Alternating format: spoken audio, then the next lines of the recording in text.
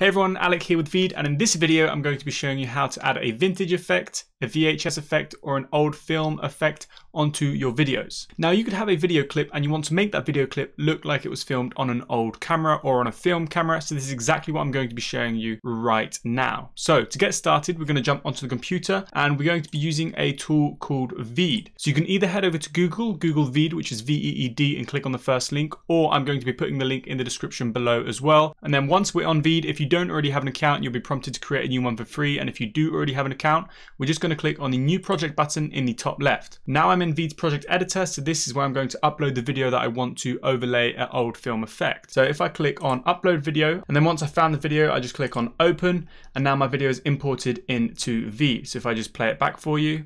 All right, so this is my example video, and as you can see, I have a video in Veed project editor. So now to add the old film overlay or the grain overlay, all we have to do is go over to the left toolbar and click on the filters tab. And here we have three tabs: the filter tab, the adjust tab, and then the effects tab. So if I head over to the effects tab, here I have a bunch of filters and I can click on any one I want. So for an example, here's a dusty film one. So if I click on that. All right, so this is my example video.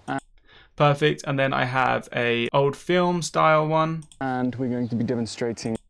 Again, I've got this old one right here, even with a vignette in black and white. We've got the VHS effect, which is I'm a big fan of as well. And we're going to be. And then you also have an RGB split, but I'm going to leave it on dusty film. And then to make it look even older, what I'm going to do is actually turn down the saturation a tiny bit, just to remove some of those colors to make it a bit more flat. And then I'm also going to turn down the contrast, but very, very lightly. I've just done it too much. Let's go back up. There you go, barely. And there you have it. And then you can also add a bunch of filters if you want to, again, to change it, for example, black and white. So now if I click play. Demonstrating sound effects. So let's say you want to hear. As you can see, now it looks a little bit older, but I'm going to take that off. And then once you're happy with the old film effect or the grain effect that you've added to your video, all you have to do is then click on download in the top right. Now, if you're planning on sharing this video to social media, you can also change the canvas size. For example, if I'm sharing this to Instagram, click on the canvas size drop down menu, choose the square 1:1 aspect ratio for Instagram. And as you can see, I now have a square video, which I can click and drag and also just click and resize. I just want to show you that.